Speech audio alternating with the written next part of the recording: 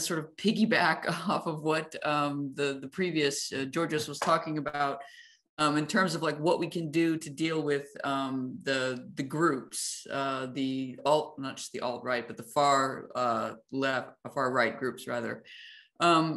There's talk now in the United States about putting together some kind of Truth and Reconciliation Commission to address the history, the long history that the United States has with racism. I mean, our institutions are sort of built on racism, right? A lot of stuff not addressed.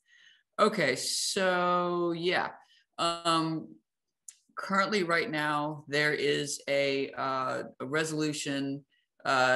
It's a concurrent resolution with the Senate.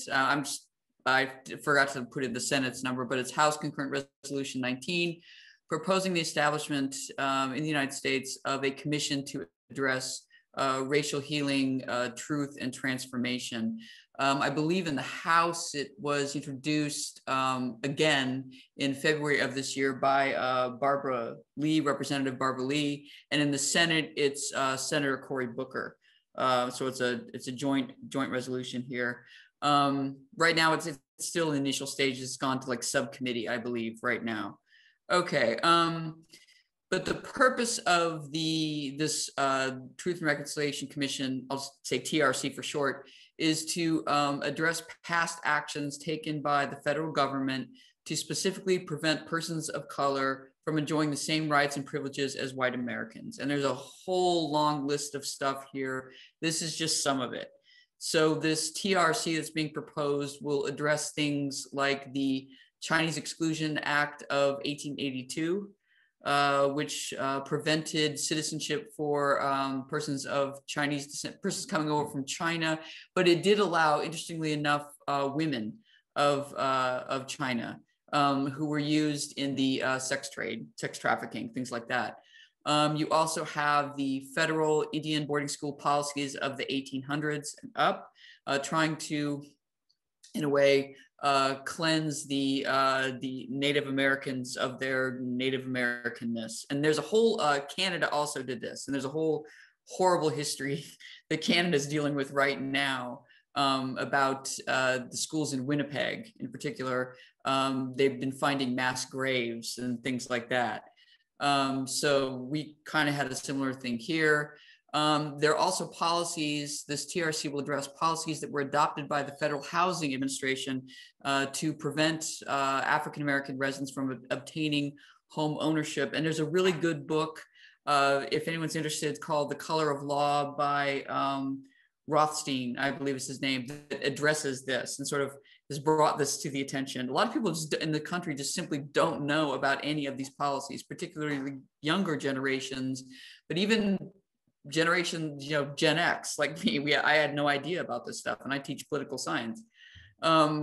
This TRC will also deal with the Trail of Tears, the Tulsa Race Massacre, the Fair Labor Standards Act of 1938, which permitted unions in this country to discriminate against African Americans and persons of color. Of course, we have the issue of Japanese internment during World War II, the removal of Mexicans and Mexicans of American descent from the United States, deporting them, policies from the 1930s to the 1950s, annexation of Puerto Rico, colonialism in the Pacific. There's a whole bunch of stuff.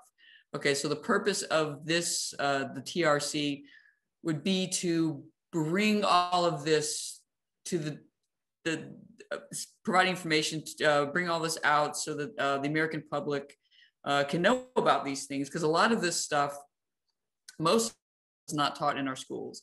So this is one of the things that, really just to broaden the conversation to really address the bad policies of the federal government. Okay, this is partially what a TRC is supposed to do. So next I'll talk about what is a Truth and Reconciliation Commission.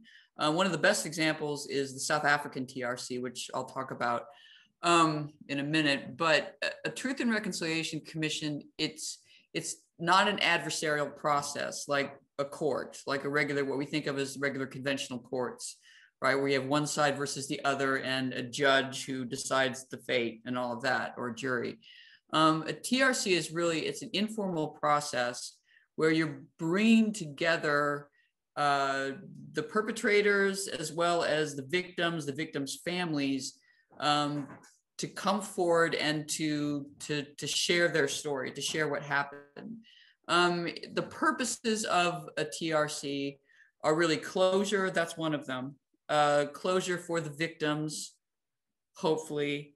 The establishment of some type of historical record. And this is probably one of the most important consequences of a TRC, is to put everything on the record, right? So what the perpetrators did, what the victims experienced, the historical context in which all of this violence, these episodes of violence occurred, and the end goal, of course, to establish what's known as restorative justice, right? So there's a great body of literature dealing with, a lot of it's the literature on transitional justice, but it deals with restorative justice. So the goal being to bring people together,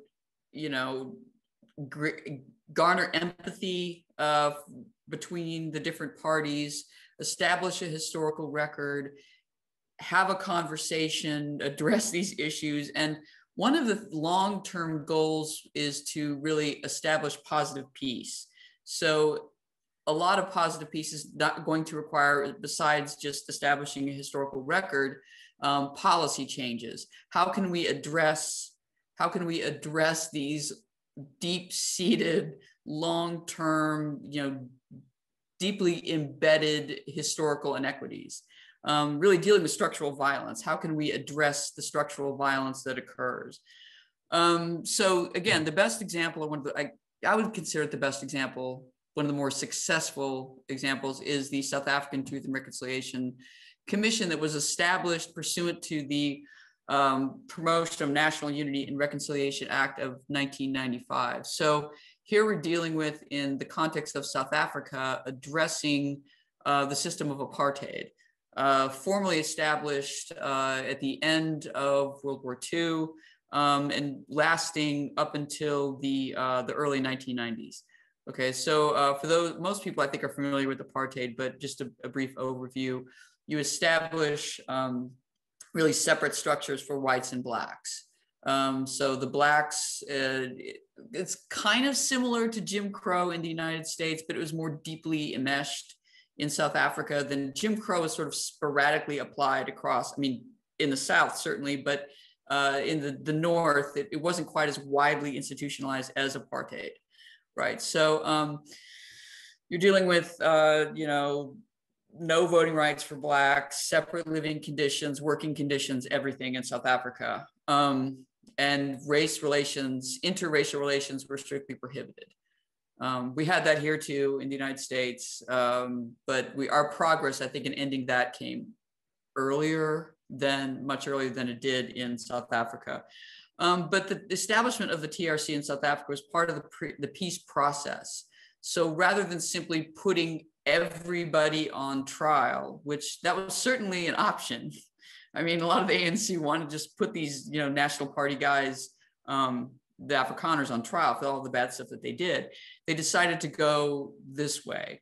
Again, I guess looking not simply at the short-term consequences of ending apartheid, but looking at the big picture, because we all have to live together, right? We are in a situation where the vast majority of the population is African, Black, or mixed race, and then a small percentage is the settler, the white population. So Mandela and de Klerk realized that we're going to have to live together, so there must be a better way to address the past, and so they opted for the TRC. And in the TRC, you also had, it wasn't just the Afrikaners, the National Party, that were brought forward as perpetrators. They also addressed the violence that the ANC, African National Congress, had perpetrated. Okay, so it's a multifaceted process here. You had 3 committees, one dealing with reparation and rehabilitation. You had one dealing with amnesties. So for the perpetrator, you're going to tell your story to the TRC. In order to get amnesty, it has to be, I guess you could sort of following orders, but you had to be sincere in your appeal to get that amnesty. And there was also a Human Rights Violations Committee. In the end, they produced a multi-volume report addressing different aspects of apartheid. One was dealing with the historical context. One, I think the first volume was dealing strictly with providing information. I mean, just strictly, this is what apartheid was. This is how we're going to conduct the committee and so forth. But you had different volumes addressing a different aspect. Desmond Tutu, Archbishop, was the chair of the TRC. And you had a lot of heavyweights that were involved from civil society in South Africa involved in the process. Okay. There's some things that the TRC didn't really deal with, like economic discrimination. And that's one of the things that the TRC has been faulted for. So not every Truth and Reconciliation Commission is perfect. A lot of countries have tried this, a lot of countries now, and some with more success than others. And we could talk about that in the question and answer period if you want. Okay, so issues associated with and or requirements for a successful TRC. Sort of kind of hitting the high points here. There was an article, for those of you who are familiar with the international relations literature, there was an article written by Snyder and Vinjamuri a few years ago, I want to say like early 2000s, that was dealing with whether a Truth and Reconciliation Commission is a good idea. Should you postpone it? Should you not have it? And they looked at justice from what they call the logic of consequences, the logic of appropriateness, and the logic of emotions. Logic of consequences looks at, okay, should we just give everybody an amnesty? And because the end goal here is political stability. Okay, we don't want to rock the boat. We don't want to create a civil war or a potential for a race war or something like that. So under the logic of consequences, we will just simply, you know, do an amnesty, or what's the least harmful thing we can do. If we do have trials, we're only going to focus on these people over here, right? So we're strictly looking at what is the bad stuff that could come out of this. Logic of appropriateness, which I didn't include in here, but scholars that like the logic of appropriateness are people that want, let's have a trial. Let's have some kind of international tribunal. The folks that were in support of the International Tribunal for Yugoslavia, or folks that are in favor of International Criminal Court. You know, let's have, it's the best way, it strengthens international law, you know, it stops or enables deterrence, you know, it's more looking at the long-term picture. Logic of emotions, according to Snyder and Vinjamuri, applies to the TRC stuff.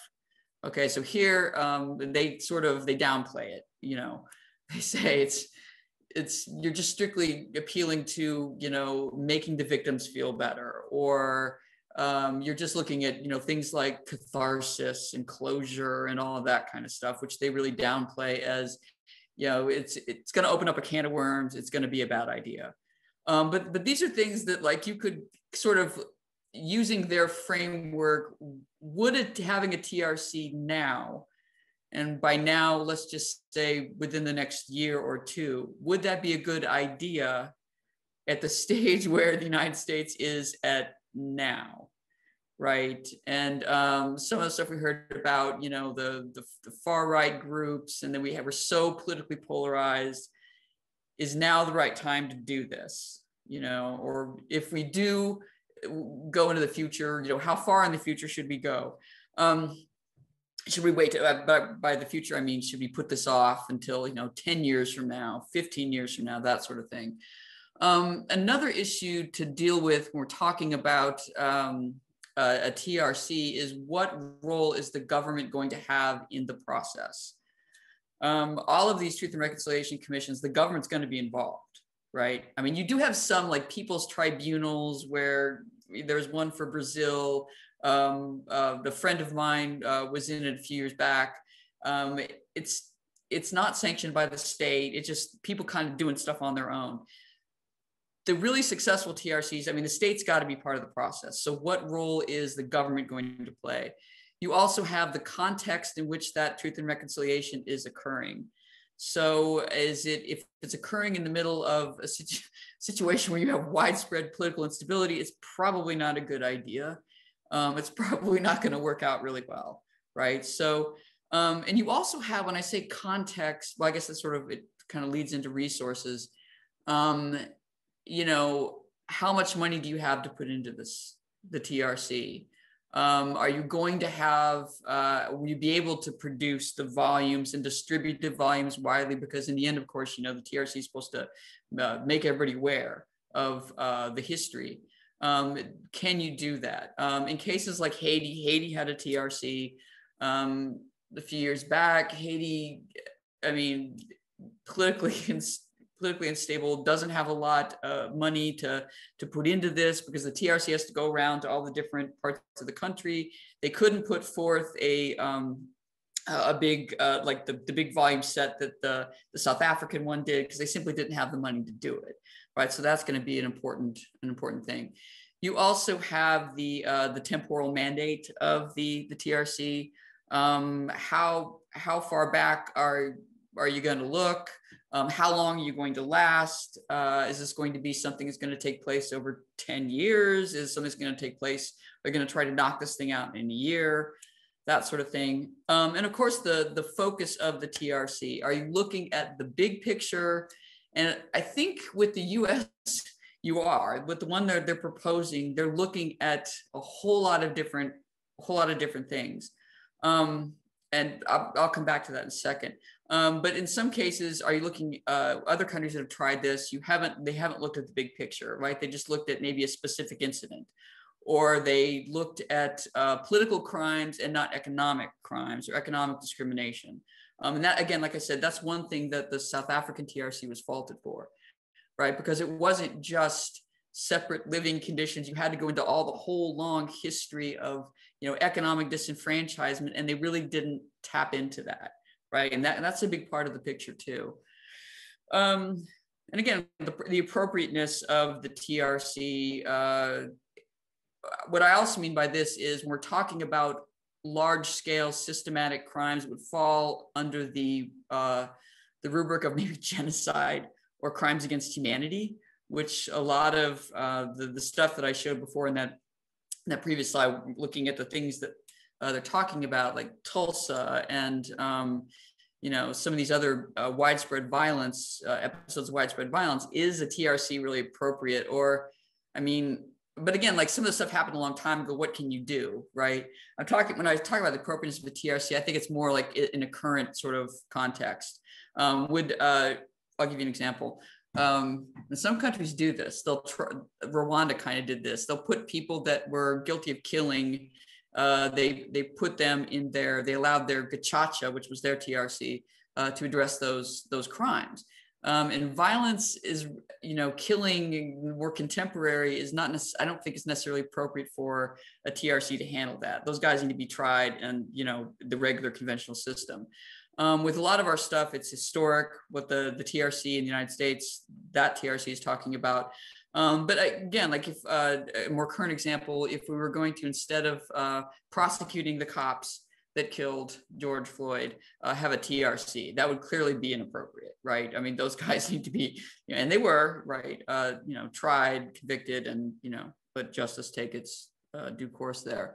But yeah, I think the biggest ones for the United States, and I'll kind of end with this because I'm sure there's, you know, I'll answer a lot of questions in the Q&A, but is a TRC now a huge political gamble, right? For the Biden administration and the Congress? Is this the right time when there's so much other things going on and there's the political polarization in our country is so deep? Would this really help?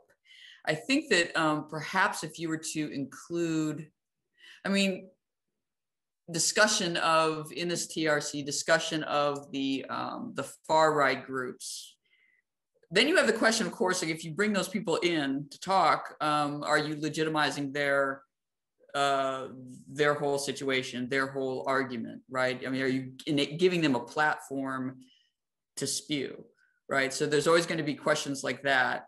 But if we were to have a TRC, I think we would have like, members of civil society, historians, scholars, political scientists to come together and to talk about this stuff. And of course, the people that were, that suffered from this, and their families. But again, there's still the question of the political gamble. Is now the right time to do this? But then of course, if now is not the right time, then when? I think the United States right now, we're in a critical juncture, using that institutionalist terminology that I know so well. Now may be the time to do this, maybe, potentially. And of course, you're going to have to look at, if we do decide to go this way, if Congress does approve this, what's the role of the state going to be in the process? And this is going to sort of tap into like the critical race stuff that's going on right now, the debate. Are we just going to condemn the past? Is this a way for us to say, what happened in Tulsa was bad, but we're still a good nation, let's move on? Or are we really going to address the deep-seated racial inequities in society, right? And then, of course, what kind of truth are we putting forth, right? I think in the United States, you're always going to have, even if we're talking about, Tulsa and housing policies and Japanese internment, you're always going to have people in our country that just, they refuse to accept it. That's right. They just won't listen to it. It's like there's their version, and then what the government can say and do what it wants, right? Have this truth commission, even if they produce a fabulous, multi-complex history of racism in America, there will still be people who will just not buy it. And I don't know what to do about, what do we do about that? Yeah, and again, that sort of leads me to the last point here, tying into it. Does this add fuel to the fire? Does this enable them more? I guess. I don't know. I think from a practical standpoint, the United States may be the best possible test case for a TRC. We do have the resources. We can put together, the panels and do all that sort of stuff. But the question is going to become, are we ready for it? Will it actually achieve its intended goal? Will it actually bring closure?